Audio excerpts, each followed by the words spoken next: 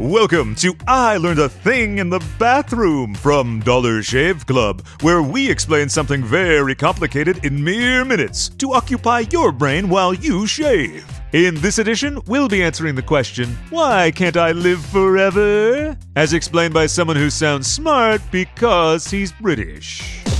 We're going to skip over the usual philosophical questions of would you or should you live forever and jump straight into the important part. Can you be immortal? The short answer, at least as far as current science is concerned, is no. Your body can't keep repairing itself indefinitely. As for why, we're going to have to take a look at your cells. You might remember from high school biology class that the cells that make up your body are constantly dividing in a process called mitosis. This is how they replace worn-out cells and keep your body alive. And they can't just keep doing that forever? Unfortunately not, and that's because of something that's known as the Hayflick limit. This is the point at which cells are no longer able to replace themselves, which happens on average after around 52 divisions. Using this as a measurement, scientists have predicted that the maximum possible human lifespan is around 125 years old. Your body just can't keep itself going beyond that. Well, that sucks. Indeed. The really annoying part is that the cells least capable of replacing themselves are in some of the most important parts of your body, like the muscles of your heart and the neurons of your brain. Your body is kind of like a classic car engine. It's a bunch of distinct parts working together, and over time, pieces will wear out that you simply can't replace. At that point, it's off to the scrapyard. But some animals can live much longer than 125 years, right? That's true. Greenland sharks are known to live to over 500 years old, which is pretty incredible. But everything has an expiration date for one reason or another. Take lobsters. You may have read the news report that called them, quote, biologically immortal, which is true to a certain extent.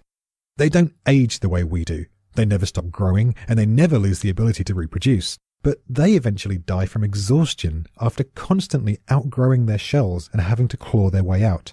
Things just aren't designed to go on forever. Well, what about The Simpsons? Hard as it is to believe, that too one day will die. Now, there are theories around how we could extend our lives, possibly indefinitely, but they're pretty out there. Elizabeth Parrish, for example, the CEO of biotech firm BioViva, claims to have undergone a form of radical DIY gene therapy in Colombia designed to stop her from aging.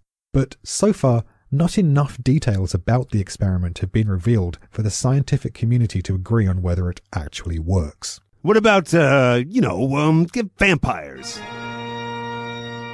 They don't exist? Okay, but where did the idea of them being immortal come from? Isn't there any science behind it? Well, it's funny you should ask that. There is an experimental field called parabiosis. To put it in its most simple terms, the idea is that you would frequently replace your own blood with the blood of a much younger person, thus prolonging your life. A bit like a real-life vampire. And if that sounds insane as well as creepy, that's because it is. While there has been increased interest in parabiosis recently, it has yet to be proved successful. So, basically, I'm going to die one day, and there's nothing I can do about it. Pretty much. Well, this was a bummer. Sorry. Tune in next time for more I Learned a Thing in the Bathroom. And in the meantime, head to dollarshaveclub.com for more podcasts and a big old pile of grooming products.